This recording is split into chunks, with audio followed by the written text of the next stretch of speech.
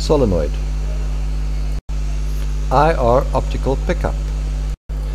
Logic's control board inputs and outputs. Logic control board AC mains input.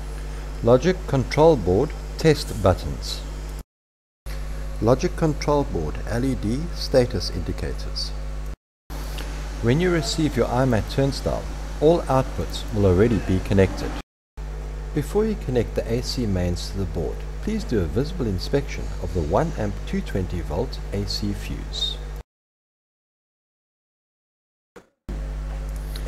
When you switch your turnstile on for the first time, the system will perform a self-diagnostics test indicated by the LEDs. All solenoids will also fire at this time, indicating that they are in working order. How to manually test your enter solenoid.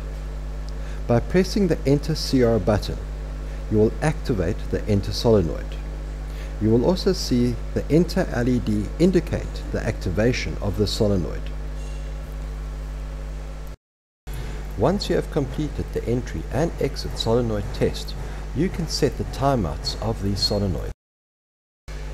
The function of the timeout adjustment pods are there to adjust the time a solenoid will stay active after an unlock signal has been received.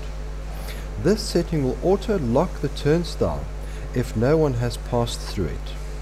The time can be set from 6 seconds to 15 seconds.